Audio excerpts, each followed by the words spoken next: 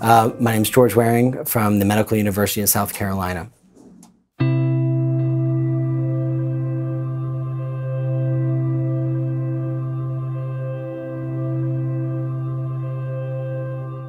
My journey into ophthalmology has been a little bit circuitous. Like you mentioned, I have a degree, a dual degree, one degree in economics and another degree in environmental science. And what I realized was that I was drawn into medicine for probably like most people are drawn into medicine to have the opportunity to dedicate your life to helping the human condition. And ophthalmology sparked my interest mostly because of technology and the ability to be involved in innovation.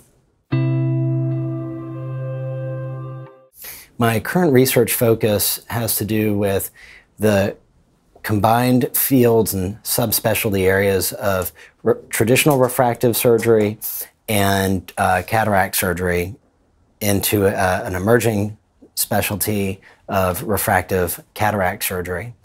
Particular, the ubiquitous condition of presbyopia is also a focus of ours, and trying to push the limits of visual potential by understanding advanced diagnostics and quality of vision.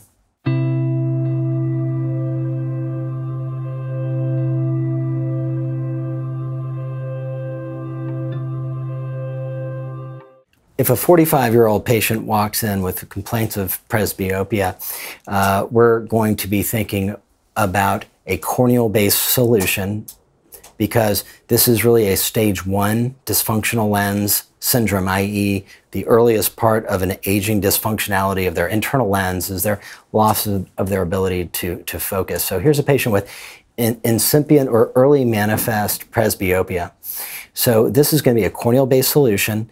And currently, we're thinking about corneal inlays, presbyopic inlays, and or utilizing any potential pre-existing myopia that they may have as well. But in a patient who's this young, probably they are not myopic, or else they wouldn't be complaining. So we may be actually combining this with an excimer procedure to induce a little myopia and preserve their depth of focus with a corneal inlay.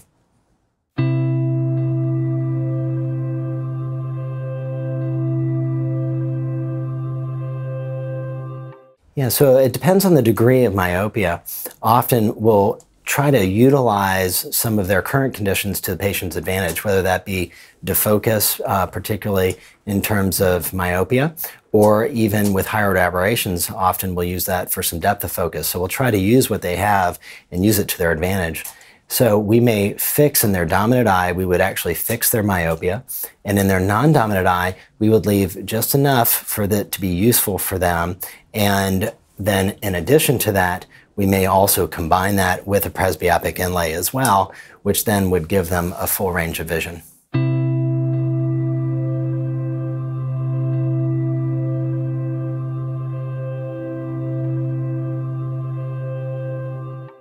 Again, thinking about choosing and matching the best lens to the patient also falls into the rubric of decision-making in refractive surgery, in particular refractive cataract surgery.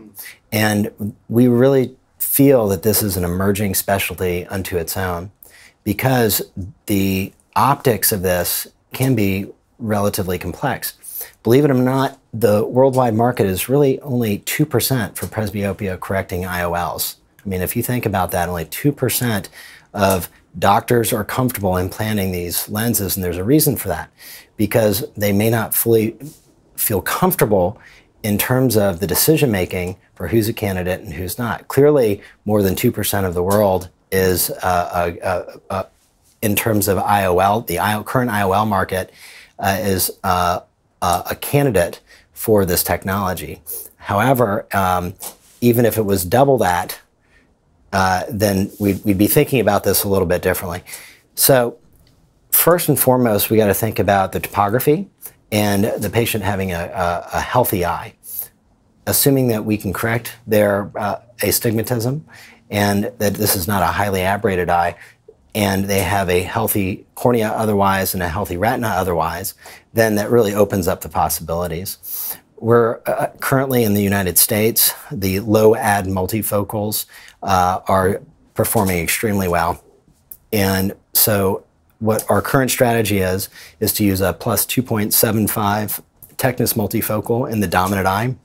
And soon after, we would then see how the patient's doing. If they want a little bit more reading, we may give some additional ad, for example, a plus 3.25 ad in their non-dominant eye, or just match with the plus 2.75.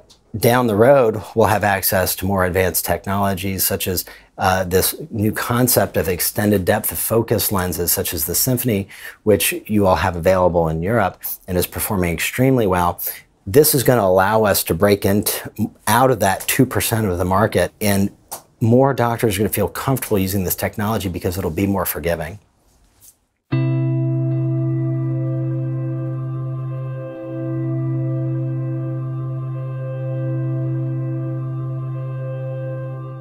Yeah, patient selection in terms of psychological profiling is an important consideration in the global picture of patient selection with advanced IOLs.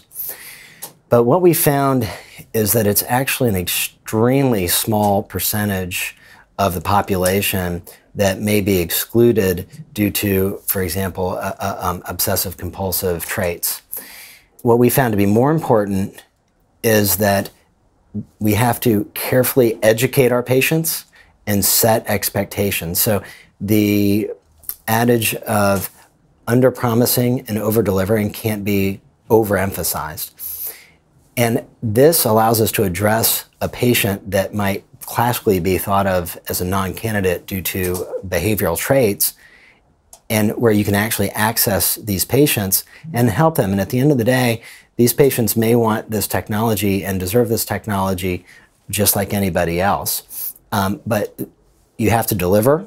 You have to be able to fix if you're off focus, you have to have the ability to be able to put them in focus, typically with an excimer laser.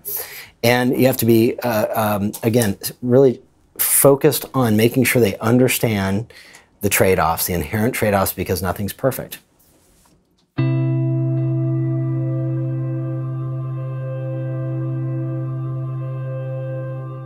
There's been a tremendous amount of work done in advanced diagnostics in recent years, and we think that this is critical in this whole treatment paradigm and this whole paradigm of refractive cataract surgery, because it not only allows us to best serve our patients and make the best choices, it also helps us to better educate our patients too and help them understand why we may offer a laser solution on their internal lens versus their external lens, i.e. their cornea.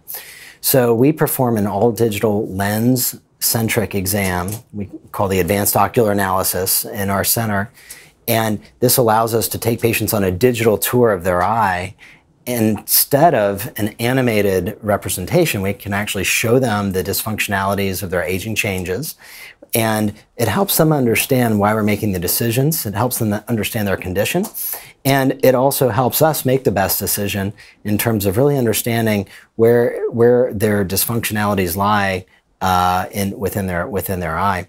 So in terms of the technologies we're most excited about, I'd say within the current horizon, this includes things related to functional vision. And this is a large research interest of ours in terms of being able to objectively capture visual quality and light as it falls on the retina.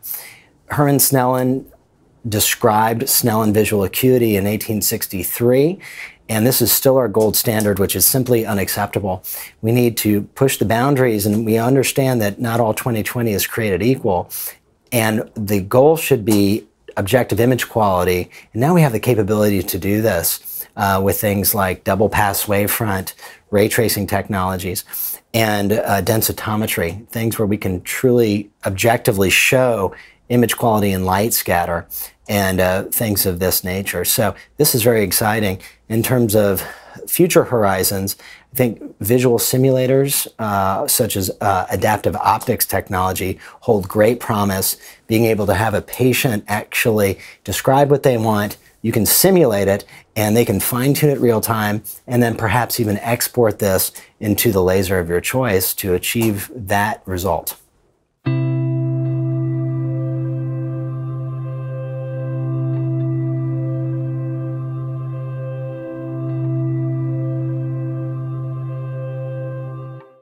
Regarding epi-on versus epi-off, we have to salute the Swiss camp and understand that basically that we're discussing cross-linking because of those from Dresden and others and what they've contributed to our field, which is just a tremendous, one of the most important contributions in ophthalmology to date.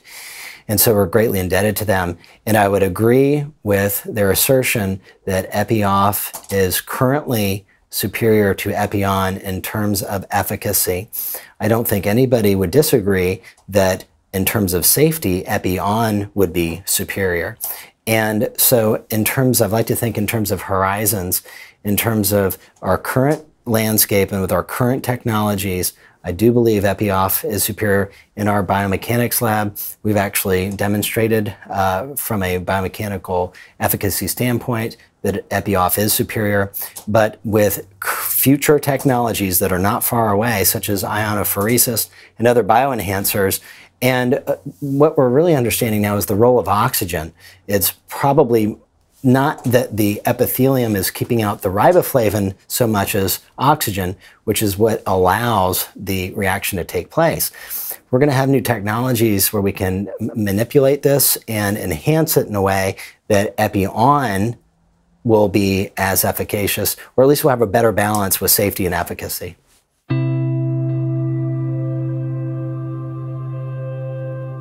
In terms of corneal cross-linking and refractive surgery and what's come to be known as Pixel, I think this is an incredibly exciting foray and potential application of cross-linking. I'm not sure that we'll ever have the efficacy of, say, an excimer laser. However, I think it's an incredibly important piece of the puzzle in terms of potentially combining the two. And in certain conditions, perhaps low myopia, things of this nature, certain patients, I do think it will be part of the treatment paradigm in the future, but I see it more as an adjunctive treatment in its current state. But the technology is just getting so good, so fast, that I think that the future is bright and there's a lot of potential applications.